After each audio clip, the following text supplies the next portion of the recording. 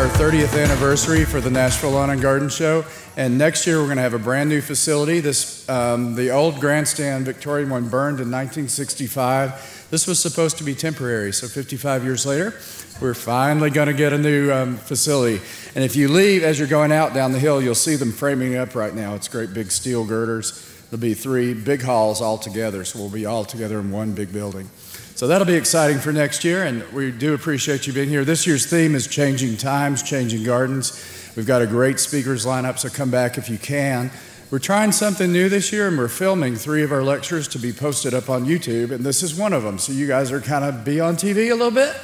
So hopefully you're good with that. So it's Jeremy Lekich. I got it, Jeremy Lekich. Jeremy has been a good friend of the show. He's a terrific speaker. Last year he did a really fun garden in the front left, so you probably saw that. He's from Nashville Foodscapes. He's going to talk to us today about converting your yard to an edible ecosystem, and I'm sure he'll take some questions also. So please help me make him welcome.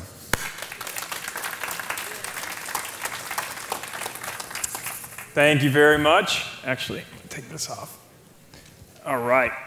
So my name is Jeremy Lekich. I run Nashville Foodscapes. We are a design-build landscaping company that focus on edible plants and creating healthy ecosystems all around Nashville.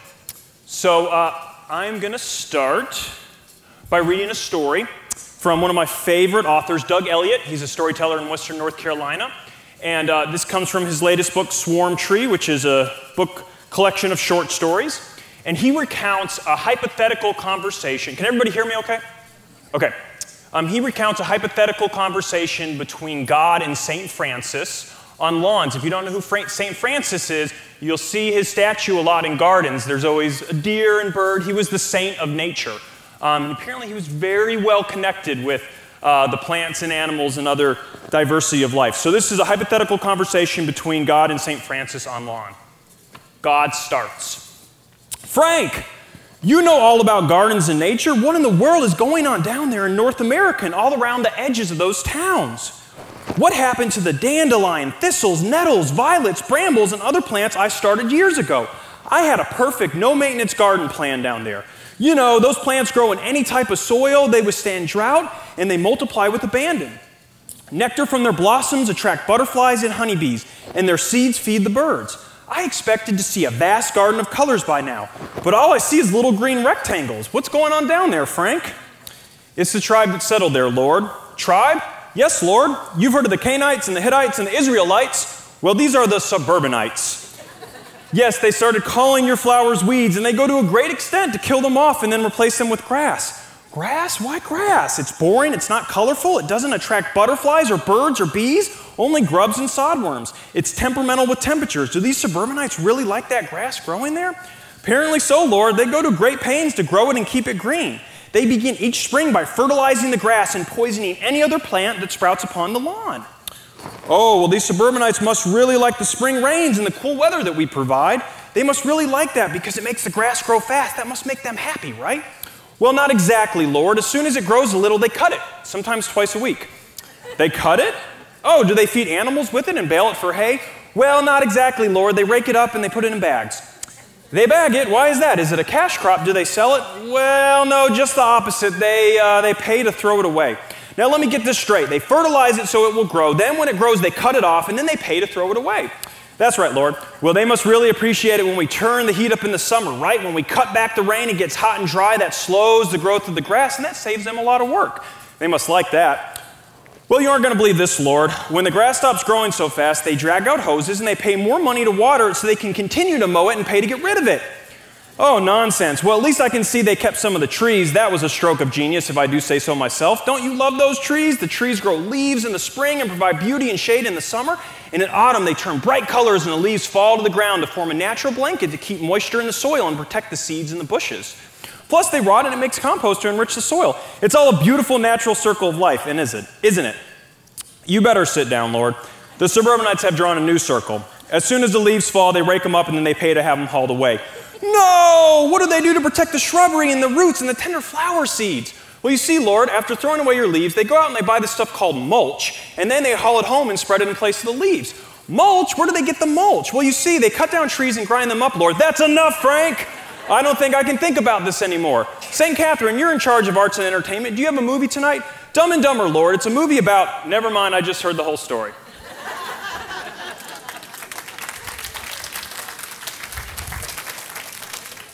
So, the suburban lawnscape. Long story short, the majority of land use in the suburbs is lawn. Now, lawn has its place. I'm not a total lawn hater. But we don't have to look too far to see that the reason that we all believe, or that many Americans believe we need a nice lawn to fit in, is because the same companies whose chemicals you have to buy to make that lawn look good are the same companies that put out that propaganda that said, hey, to have a nice lawn, you have to have a nice lawn to fit in. So, I started to question, well, why? Why do we have, lawns everywhere rather than edible landscapes, right? What is that? Where does that stem from? Well, from the ground up, right, we must go to the roots of that, which is culture, right? It's culture that dictates the environment that we see above ground, right? So these lawns that we see in these ornamental-only landscapes stem from culture. Now, I argue that we have a culture of consumption. How many people have seen this? Right? So here are a bunch of logos. Many of you recognize them. Here are leaves. They've actually taken this to kids in urban and suburban communities and found that pretty much they get 100% on this part of the test, and they get 0%. They fail this part of the test. So who's dictating our culture? Right? So I've identified 4 pillars of culture. The first is traditions, right? Here's a picture of a great American tradition called Black Friday, where people stand in line to buy things at discounted sale. Of course, this tradition comes right after another great American tradition called Thanksgiving, right? Which for the most part is a beautiful tradition, and originally started by Native people offering generosity to immigrants in need. So my dream is to eventually see mobs of people not standing in line to buy stuff, but standing in line with plates of food to offer to people in need. Stories, another pillar of culture. When I decided that I wanted to help people grow food in their yard in a beautiful way, I went to my grandfather and I said, Poppy, I want to be basically a farmer, right? I want to help people grow food in their yard. And he was like, oh no, he wanted me to be a lawyer, a doctor, or an accountant. He was a CPA himself. And that was mainly because he wanted me to have more money, more consumptive power. Eventually he came around to it.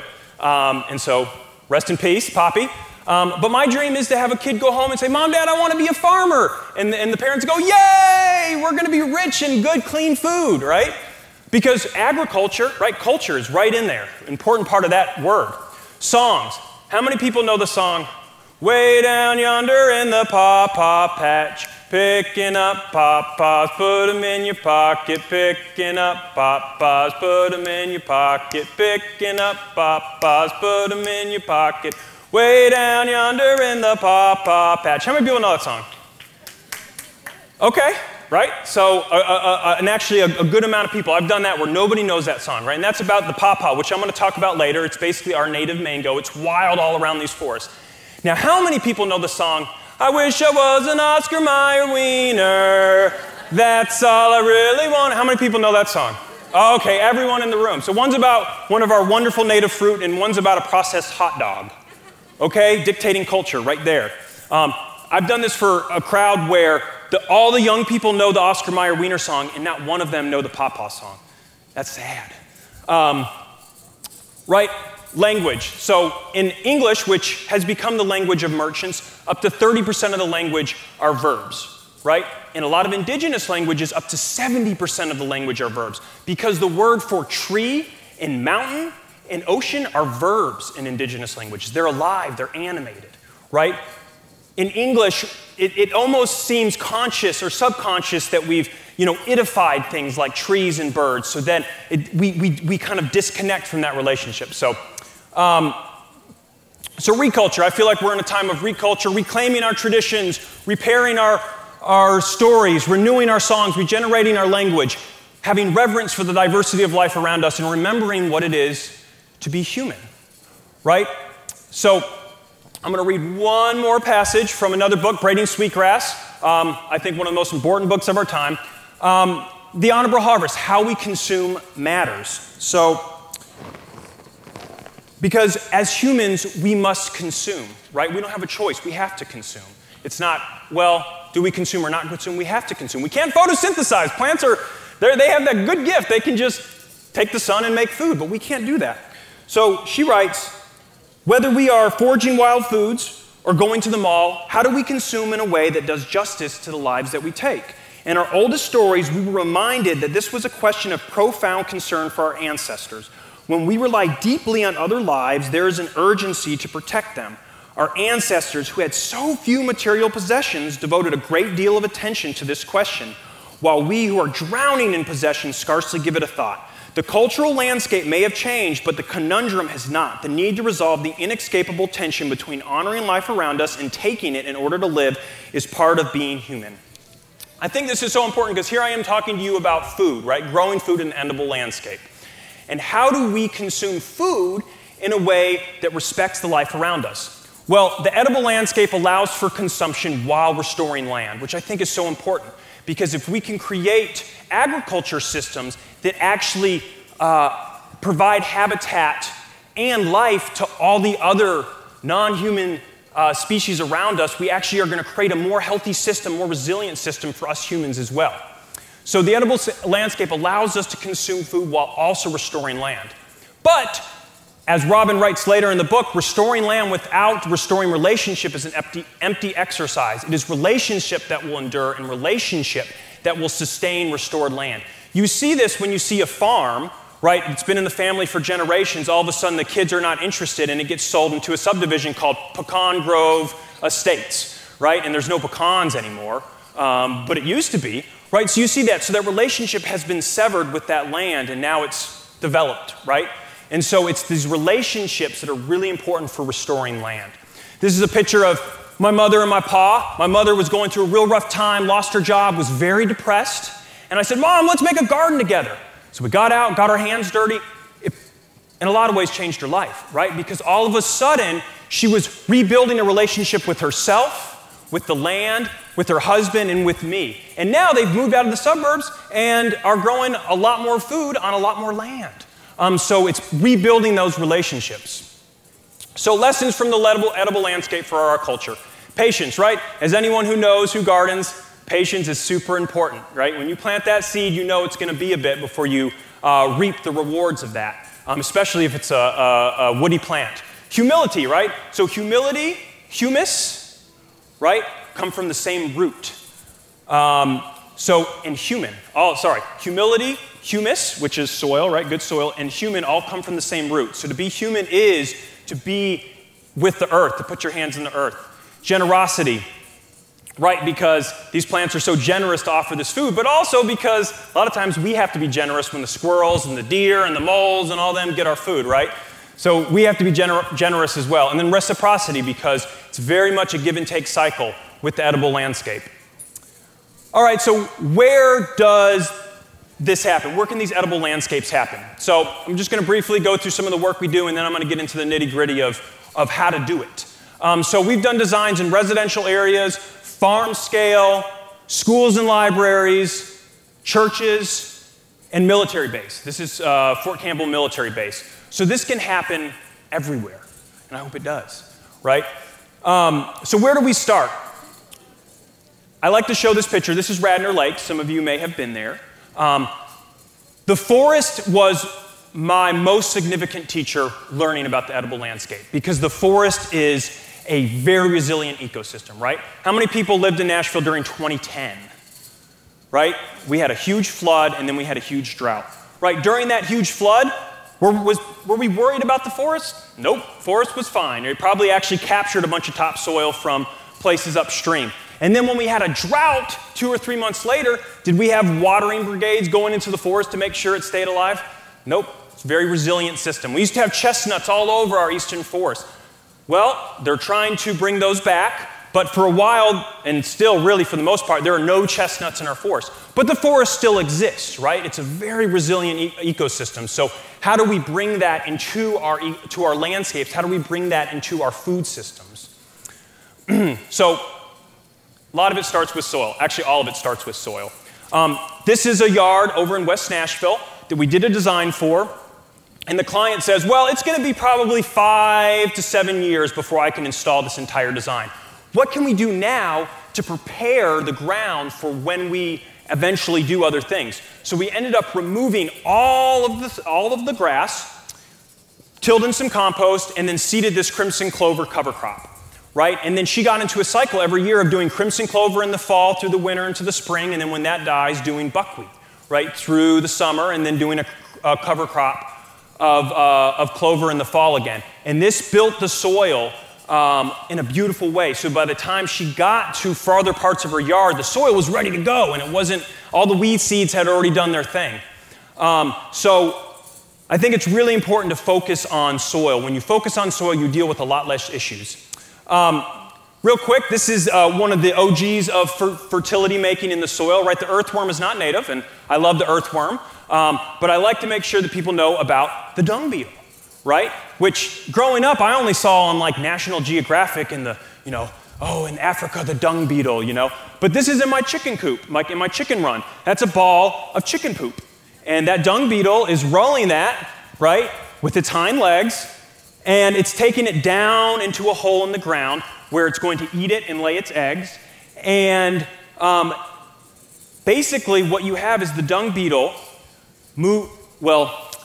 it got hit pretty hard by when herbicides and pesticides started being used, but it used to follow migrations of large mammals and birds, and it was basically cycling the poop.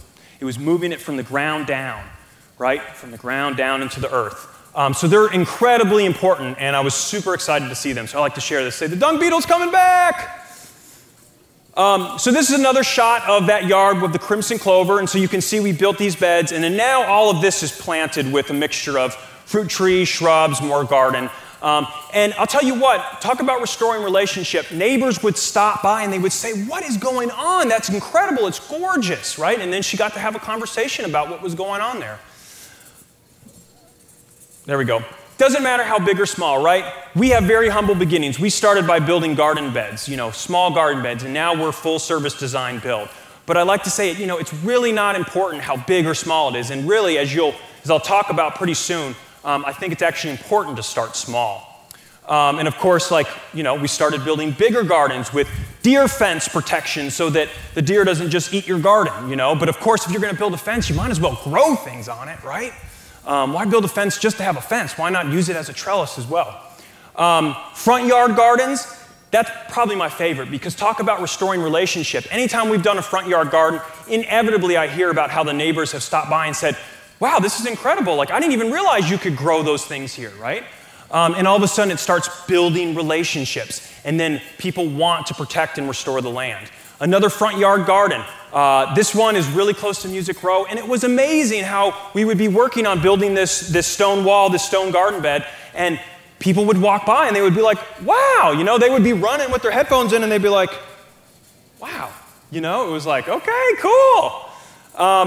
This is the same picture with the garden in full, and I wanted to show this. I'll talk about this plant a little later, but this was all grass, and we removed the grass and planted a ground cover called Mazus, M-A-Z-U-S.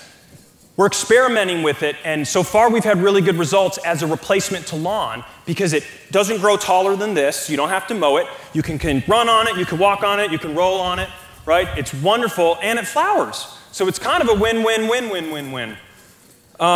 Here's another example of an edible landscape, right? Looks more like a traditional landscape, but most of the plants in here are edible, whether it's to humans, to birds, to butterflies, to other pollinators, to the soil. Another example, does anybody know what these big grasses are here? Say again? They're not sedges. They're actually, it's a good guess, right? Sometimes I get pampas grass, right? It's actually lemongrass. Yeah. So here's a wonderful edible plant that you can make soups and teas out of that is beautiful. I mean, it'll get this big, right? And of course it dies back in the winter, but hey, you just replant it and you get this. Anise hyssop, I just like talking about this plant because it's one of my good friends. It's one of our native mints, and it doesn't spread like mint. It will spread, but not like mint. Anise hyssop.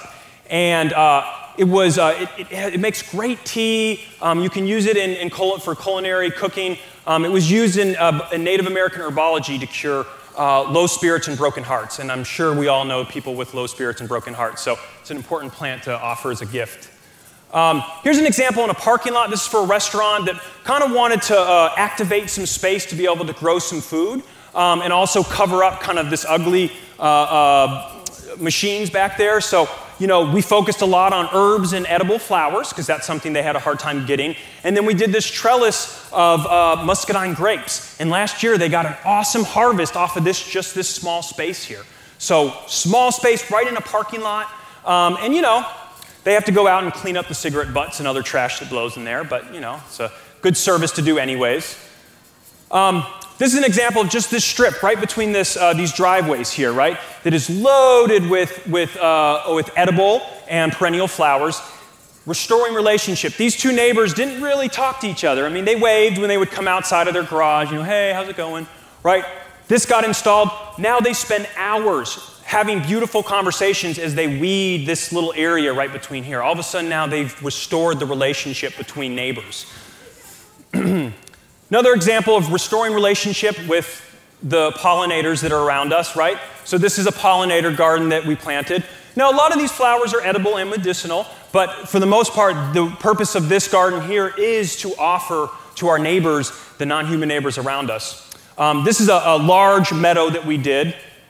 So it's foundation of pecans on each corner, and then these are all meadow plants all in between with native grasses. Right? To kind of help recreate the savanna ecosystem that used to be around all through the East Coast because you'd have large herds of bison that would migrate. And it would actually create these open areas with large trees, but then openness in between with lots of perennial flowers and grasses. An example of a more courtyard setting, kind of a little more formal, but almost everything you see in here is edible. So there's pear trees, plum trees, asparagus, onions, garlic. There's a hardy kiwi vine that's growing along there. A lot of these plants I'll talk about in a short bit. And then some other plants that are just ground covers, like your hellebores and things that are not edible, but work to lower the maintenance of this place. Chiropractic office. I love a doctor that grows food and offers it to the patients when they come. This was a system we designed to help maximize the efficiency of water use, right? Because there's a gutter downspout that comes right here and dumped a ton of water. So we dug out a rain garden, right? So we excavated the soil, put in gravel and then sandy compost soil. So the water comes into here, right? And we planted it with a fruiting shrub and flowers. So it soaks up that water. And then when there is overflow, and I promise you there's overflow, the overflow then flows into this pathway that runs in this garden here, and it's a perforated corrugated pipe with a sleeve on it to make sure dirt doesn't get in. And so all of a sudden, this garden is passively irrigated every time it rains. And the cool thing is that because water molecules are hydrophilic, right, so they stick together, capillary action, right, you actually can create mini reservoirs, mini aquifers underneath your landscape by soaking it in instead of allowing it just to run off. It also mitigates flood and drought, which we seem to see here. Here's an example of Fort Campbell military base installation. Lots of garden beds, and then back here is lots of fruit trees and perennial flowers. Unfortunately, I haven't been able to get back and take an updated picture because they tightened security, and when I pull up and I say, hey, I helped with the garden here, they're like, nah. Yeah? I don't think they kept it up. They didn't keep it up. Well, that makes maybe why they didn't want me to be there. Okay, well, I'll pretend like they did and keep talking about it because it's inspiring, right? Yeah. Here's another example. Over here, it was very wet and mucky, and after a rain, you could barely walk through. Well, we dug it out like 3 feet deep, put a bunch of rubble, and then topped it with a nice gravel and flagstone and plants. And even after these big rains, this has been a couple years now, it's maintained its integrity. So, creative problem solving, right? What seems like a horrible situation can really be turned into a beautiful one. It just takes some design and intention. Another example of a rain garden, this was washing out real bad. Dug a rain garden here and planted a variety of wildflowers and a hardy citrus, which I will talk about shortly. Rain catchment catches all this water here, flows into the overflow, always need an overflow, which goes into the front yard and has this dry creek. Another example of a situation where neighbors would stop and be like, what is going on? Especially because this client planted this with all kinds of different veggies, and it was one of her most productive gardens. Just an example of something we've been playing with, trying to evolve the elements of a landscape, right? We have a lot of clients who, I have a play set, and well, the kids grew out of it, now we're trying to figure out what to do with this play set, you know? And we said, well, dang, shouldn't like these kind of elements like a play set evolve with the family? So we designed this so that right now it's a play set, but as the kids grow out of it, this can then become a plant trellis, right? This can all be converted to plant trellis, or we have an example of where it could be turned into a chicken coop. So all of a sudden now, what was a play set can evolve. Or this can be turned into a nice porch swing, right, with trellising on the side. So just trying to activate these spaces for the long term. Another example of it with these hexagonal beds that we've been installing, kind of using the bees and the way they build honeycombs as a model for gardening. The process. So I'm kind of flying through this because I've got a lot of information to cover and I want to hit some questions. So let's go into the process. Design, right? So I find design to be very important. A lot of what we do are helping clients to design their landscapes. And I say helping them because really we're just facilitating the designer in them, right? Every human is a designer. We design what clothes we're going to wear when we get out of bed. We design what breakfast we're going to eat, right? We're all designers. It's just facilitating that in an environment that a lot of us don't feel as confident in. So the most important thing to do when thinking about or when designing a landscape is just play and explore. It's amazing what will emerge when you spend time in your yard, in your landscape, right? I have a friend who's an herbalist, and she moved to a piece of property and she said, hey, I really want to grow this plant, this plant, and this plant. And I said, well, before she's like, where do I plant that? And I'm like, well, take some time. I'll actually allow parts of your yard to just grow. Like, just let them grow and see what happens. Well, she did that, and 2 out of the 3 plants that she wanted to grow ended up just growing wild, right? So spend some time, experiment, allow the landscape to take on its own personality. Assemble a team, right? Whether it's grandparents, parents, kids, friends, family, neighbors, right? Kids are some of the best designers I know because they don't limit themselves by, well, you can't do that or you can't grow that. They just like, well, what about this? And hey, we could try that, we could try that, you know? So kids are really great designers a lot of times because they don't limit by what we think or don't think can happen. Play more, the design will emerge, right? So assemble your team and then go outside and play. See how you move in the landscape. See how you circulate in the landscape. And then start sketching, patterns to details. Don't start with, okay, well, I really want a plum tree here and I really want a blueberry here. Start with the big patterns, right? Okay, pathway goes there, right? I want to do my veggie garden here. I want to do an orchard here. I want to do a play set here. I want to do a bench here, right? So start with the patterns and then move towards the details. And know the design will evolve. Even after we finish a very complex design, we still tell the client, like, it is going to evolve, right? This is not in concrete. Like, as you do things, the design will evolve. Start small, right? Start with a couple garden beds. Start with 1 fruit tree that you maintain really well, right? A lot of success can be found in just maintaining one area, right? And so this is an Asian persimmon fruit tree that I'll talk about soon with some of the guild plants that you can plant to help increase pollination, increase nutrient availability. And I'll talk about some of those soon as well. Remove the sod. So I like to talk about this because sometimes that's a question I get, like, well, we've got all this grass. This is probably one of the most used and favorite tools that we have, a sod cutter. We got robbed recently, and this was the one that I was the most worried about. But of course, it's so heavy that the robber couldn't get it very far, so I ended up finding it. But anyways, it has this blade, and it cuts, and you can see it just creates this clean strip that you have to make sure it's not too wet and not too dry. But basically, you can go 2.5 or 3 inches deep, and then the sod just rolls right up, right? And then you can take that, and I usually take it home and give it to my chickens, and the chickens love picking through all the sod. But you can also use hose. I buy hose from easydigging.com. They have special hose for removing sod. So it just depends on how much. Home Depot does rent these, as well as other local rental places. So if you are going to remove sod, I highly recommend getting one of those. Loosen and amend the soil. So some of the soil amendments we use are compost, right? So the compost company has good compost. There's mushroom compost you can find at a lot of places, leaf compost.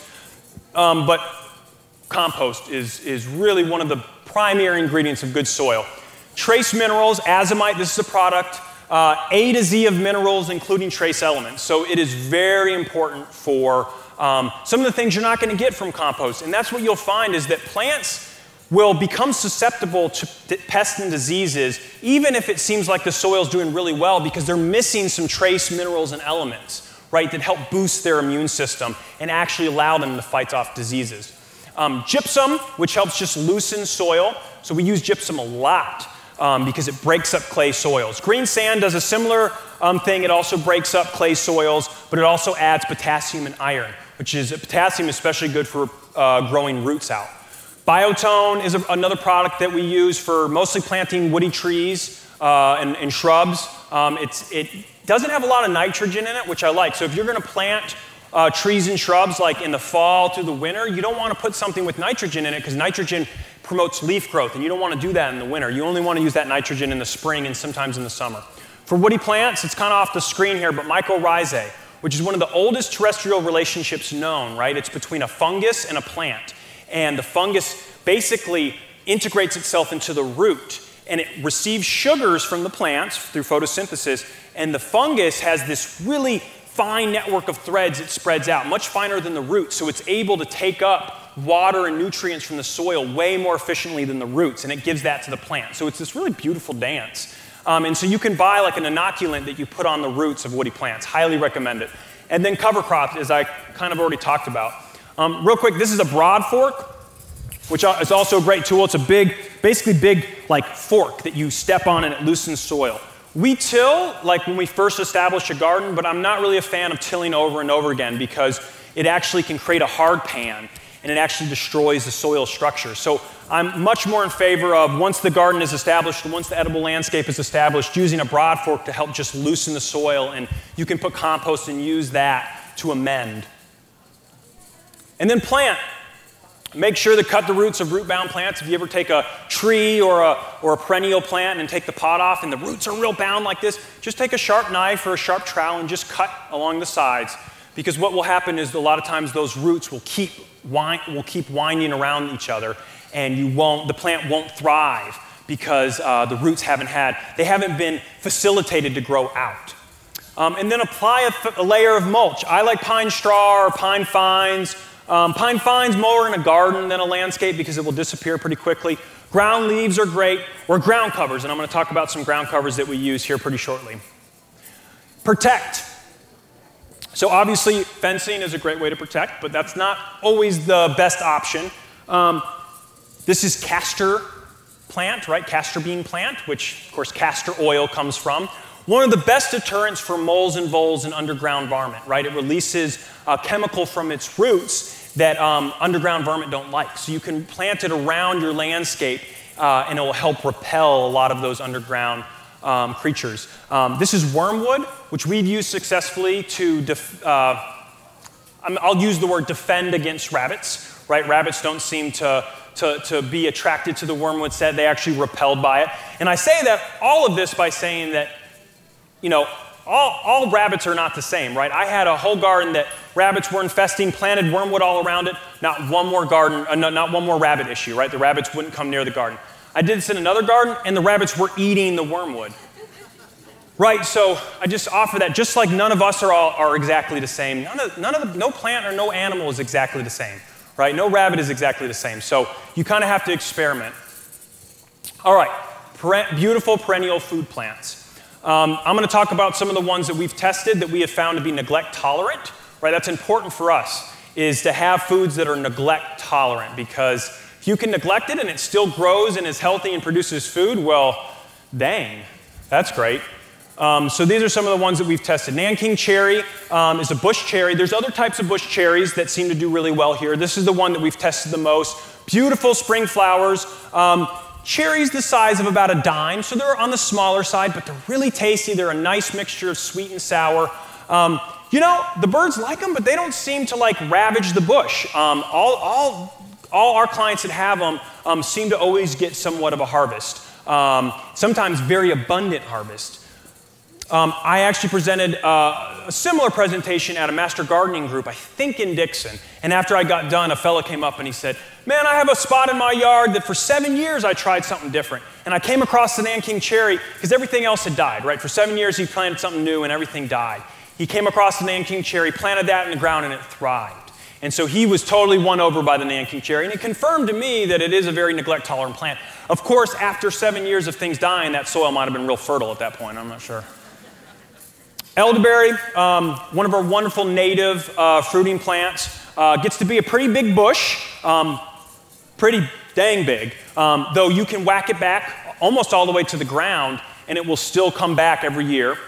Big blossoms, that's my hand. I have a pretty big hand, so pretty big white blossoms, and then berries, these big clusters of small purple berries. Now, you don't really want to eat them fresh. They're not that great, but you can make them into jams and jellies, and also wine, right? So when I started learning about this, I had learned that this was one of the best immune boosting plants, good for flu prevention. And one day, I get a call from my dad, and he says, hey, Jay, I just was watching Dr. Oz, and he was talking all about how elderberry was one of the best flu prevention and immune boosting plants out there. And I was like, all right, affirmation, you know? And so that also affirmed to me that making wine out of it is great because you can actually drink the wine and get a buzz and boost your immune system at the same time. Win-win, right? Beautyberry, another one of our native understory plants. This plant will grow in full shade, full sun. So really easy for a lot of places. If you have a part of your yard and you're like, I just don't know what to fill that in with, elderberry or beautyberry is great. Actually, let me go back really quick to elderberry. It will spread. So do not put elderberry in a place where you're like, I just want you to stay right there, because elderberry will say, nope, whoop, whoop, whoop. So definitely plant elderberry in a place where it can spread its wings a little bit, as they say. And it also, ideally, you want a couple of different elderberries for good pollination. Beautyberry, another one you can actually whack back and it will grow back every year. Beautiful purple berries that persist into the winter, like even into December. And actually, the berries are edible. They have like a subtle, nutty flavor that are really good. This year, I got a picture from some clients of a jelly that they had made from it. And I was like, success! So really great. Like I said, one you can just fill in holes wherever you need something that's going to basically occupy that space, but also produce beauty and food. The leaves are good. Were used by natives they would crush the leaf and rub it on their skin to repel like mosquitoes and other insects, other biting insects. So I'm just waiting for someone to make like a mosquito repellent from beautyberry. Rosa rugosa, also known as Japanese rose. So not a native, but I find this to be one of the few roses that really grow well here. It doesn't get the rose rosette, which is a disease that's going around, and even knockout roses, which were bred to be resistant, are getting knocked out by that disease. So, so far, no diseases. It will grow to be a pretty big shrub. There's white and pink varieties. The roses smell great. And like as many of you know, knockout roses don't have really a smell. These have a really nice fragrance. I remember I gave a similar presentation, and a lady said, you know, a rose without a smell is like a bad date. And I was like, yeah, that's truth. So, great smell and great fruit, right? They're about the size of a cherry tomato or so, a little smaller, and they taste good. You can eat them fresh, but you can also make jams, jellies, and you can dry them for tea, right? If you look at, next time you're at the grocery store, look at the supplements and look up the vitamin C, and a lot of times you'll see vitamin C with rose hips, right? So very packed with vitamin C. So a really good one to add that's also very tasty. Will also spread like the elderberry. Not as aggressively, but will definitely fill a space, will fill a space well. Muscadine grape, here's an arbor with muscadine growing on it. I really like planting muscadine grape and even kiwi in a place where you might have a pergola, and it's a place you would want shade in the summer, but in the winter, it loses its leaves, and that sun comes right through when you want it in the winter. So it's a nice one where you want some shade in the summer and sun in the winter. You know, I only find that really, we only plant 3 grapes in Middle Tennessee: Muscadine, Scuppernong, and Concord. Those are the only ones I have found to be successful. I had a client who said, you know, he tested every single grape he could find except for those 3, and none of them were successful. So that's unfortunate for him. But it also affirmed to me that, like, you know, I'm just going to stick with these 3 grapes. They're wonderful. Coosa dogwood, that's K-O-U-S-A.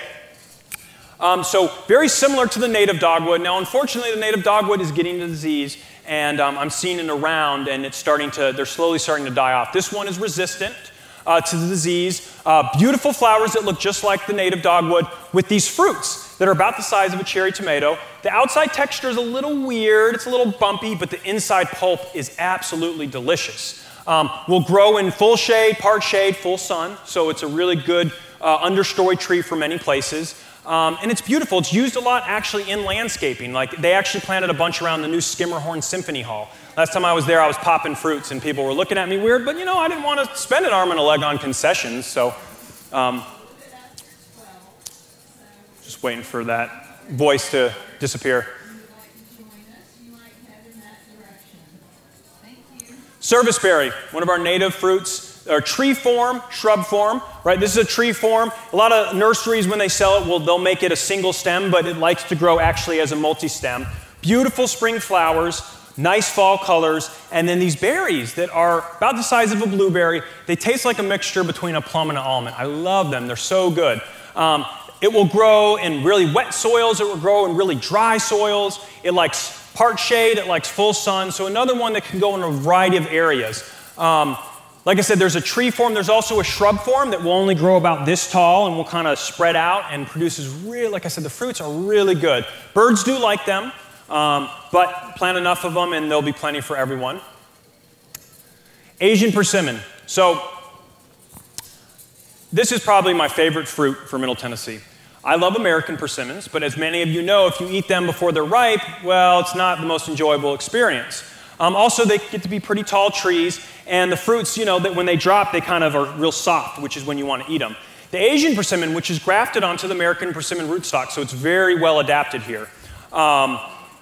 Basically, you can have trees that are 12 feet tall, 15 feet tall, 20 feet tall. So for the most part, they're a smaller tree, really beautiful fall colors, and fruits. Now, the non-astringent varieties, Fuyu is one of my favorites. It's about the size of an apple, and you can eat it while it's still hard. You can slice it into pieces. You can dehydrate it. So think of that persimmon flavor, but in a much more easily accessible form.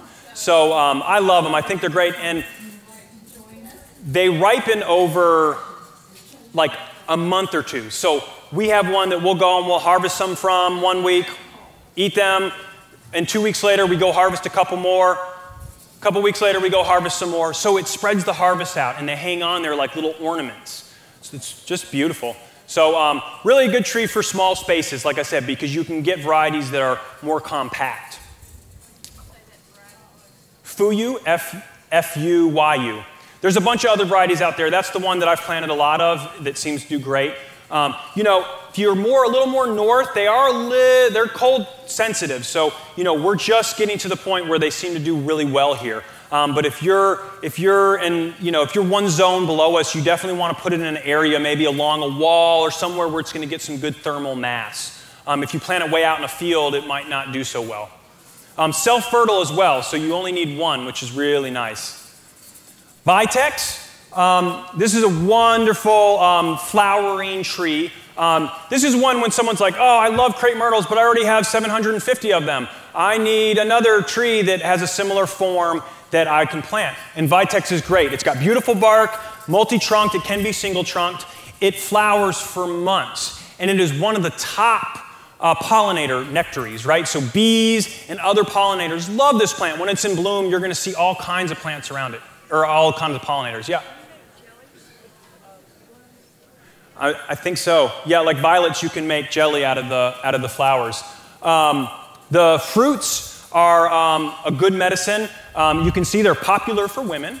But, you know, I mean, you'll see these in like Kroger's and Publix. So this is pretty well-known medicine for regulating hormones.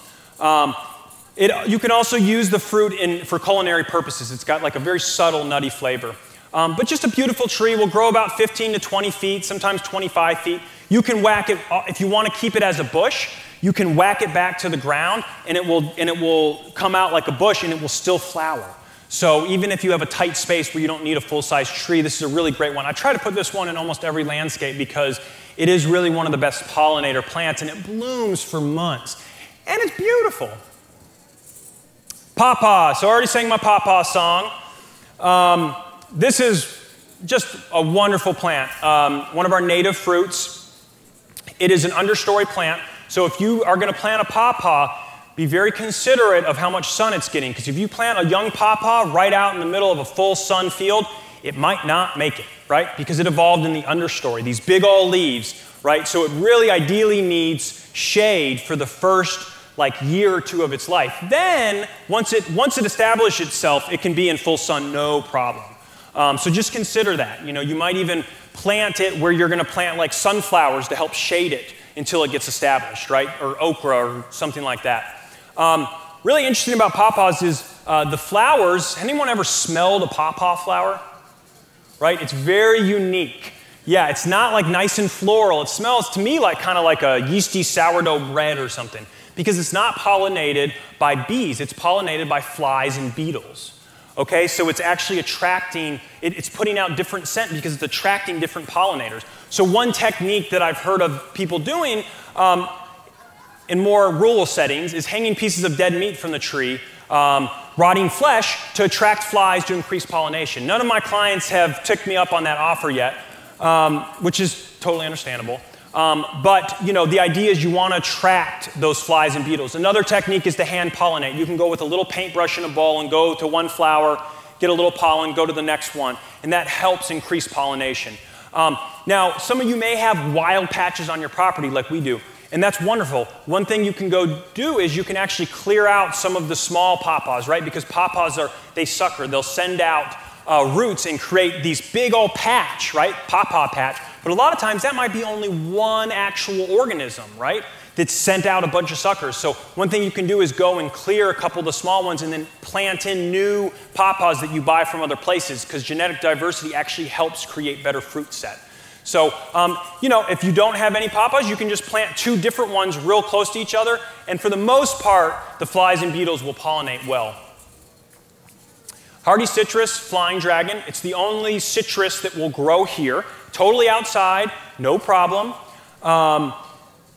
Actually, the entire citrus industry grafts onto the roots of this. So you don't have to protect this in the winter. It's got these great thorns that look beautiful, wonderful citrus flowers that smell angelic, and then fruits that are about the size of a golf ball. They're not acidic like other lemons you would buy in the store. They're more fruity. They definitely have like a stickiness to them. So when you process them, you're going to have to clean your utensils really well. But we use it for lemonade, hummus, salsa. I mean, we use it for all kinds of things, and I really find it to be a great addition to the landscape. I mean, lemons, come on. And it's also a really great protection fence or hedge, right? If you have an area where you want to put a fence, but you don't really want the look of a fence, nothing will penetrate this, right?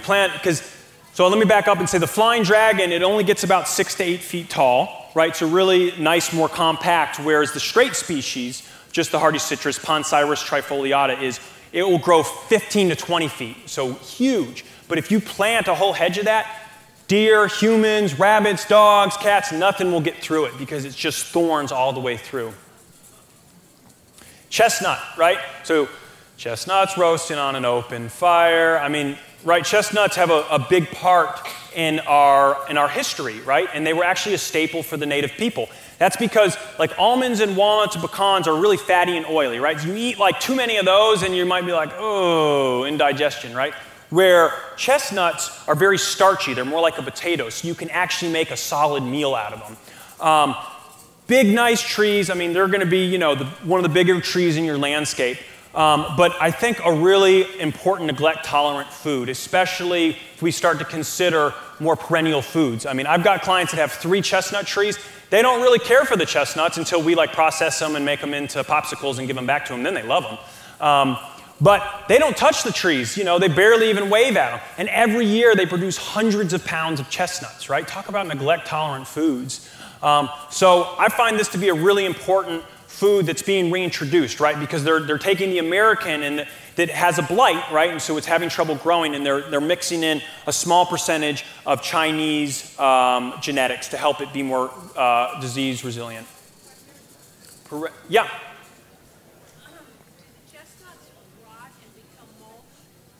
The actual, yeah, over time. Slowly. Yep, slowly. So I guess I'm going to rock through the rest of these because I don't have much more time. Perennial hibiscus grows back every year. Butterflies, hummingbirds absolutely love it. It blooms for months. I just think it's a really wonderful addition to the landscape. And more, prickly pear cactus, a vegetable and a fruit in the same plant. How cool is that, right? Nopal, yeah, nopal. That is the pads of these. You take the spines off and you have a really delicious vegetable. And then the fruits are absolutely awesome. Pomegranates are just able to survive here. I've got clients that are actually getting pomegranates on their pomegranate bush. Hardy kiwi, the size of cherry tomatoes, right, but without all the fuzz. They love to grow here, and you can just pop them, and they're just so freaking good. Rue, nice evergreen, really good for the pollinators. Grows about this tall. Traditionally, in the Americas, down into South America, was planted near the entranceway of houses to ward off evil spirits. We all need that, don't we? Wax myrtle, nice evergreen. This is our bay, right? So if you like bay for cooking, wax myrtle will survive here, no problem. Nice big evergreen, really good for privacy if you need a place to get a little privacy. Will grow 8 to 10 feet, up to 15, depending on if it likes its situation. But really a great alternative for bay. And then, of course, passion fruit. Passion flower is our Tennessee state wildflower, right? Iris is the Tennessee state flower. The passion flower is the Tennessee state wildflower. So a great native. The fruit is absolutely delicious, especially when it ripens all the way. And the flowers make a really good tea. If you have anxiousness or you can't sleep, you can make tea out of the flower, and it'll just lull you into a beautiful bliss. Around fruit trees, I recommend comfrey, which will act as basically a living mulch. Bee balm, which is an edible and medicinal flower, but will attract lots of pollinators and actually, take up a lot of space to prevent weeds. And yarrow, which is similar to both of these, it will help increase pollination, but will also bring nutrients from deep in the soil and give it to the tree. Ground covers. Mazes, I was talking about this one earlier, will spread. You can do white or purple flowering. Good alternative to lawn. Ajuga, another good alternative for an area where you want something to take over. It mostly stays like this tall until it flowers, and it gets a flower stalk that goes like this, but it doesn't last long. And really hardy. You can run on it, walk on it, roll on it. Creeping Jenny, also edible, right? Nice tart flavor. You can mix that into salads. A nice place to fill in where you don't want weeds. And then, of course, thyme is a really great one, the short one. Edible mushrooms, incorporate those into the edible landscape. These are some of the ones that we use a lot. I know there is Henosis Mushrooms is selling these mushroom logs here at the Lawn and Garden Show, pre-inoculated, and you just want to find the right spot for them, which they can tell you all about them. This is just a cool tree. So this is me, and you can see we're talking hundreds of pounds of oyster mushrooms. Abundance is all around us, and it hides. So resources. National Foodscapes, that's us. Compost tea for fertility. Hidden Springs Nursery, Rockbridge Nursery. Henosis, I just talked about in Compost Nashville for food waste collection. And then I've got 5 minutes, so this is my last slide. I'm gonna now take some questions, but I'd just like to quote Matsunobu Fukuoka, a wonderful Japanese farmer and philosopher. The ultimate goal of farming is not the growing of crops, but the cultivation and perfection of human beings. NaturalFoodscapes.com is the name of the website. And I'll stick around if you want to come up and ask questions. I have cards if you want to take home a card so that you have my info. Thank you all so much. Appreciate it.